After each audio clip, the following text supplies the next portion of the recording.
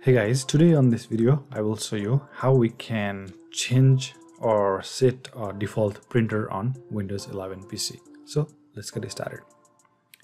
First of all, press Windows and R on your keyboard, and here you can see Run dialog, and type Control on Run and click on OK.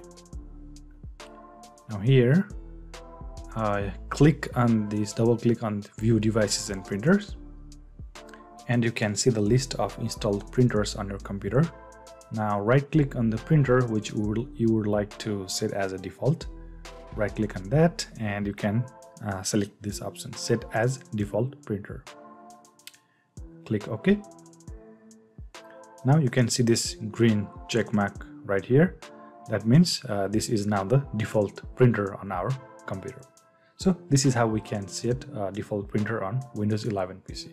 I hope this video helped you to set a default printer on your computer. This much for this video, guys. Thank you for watching.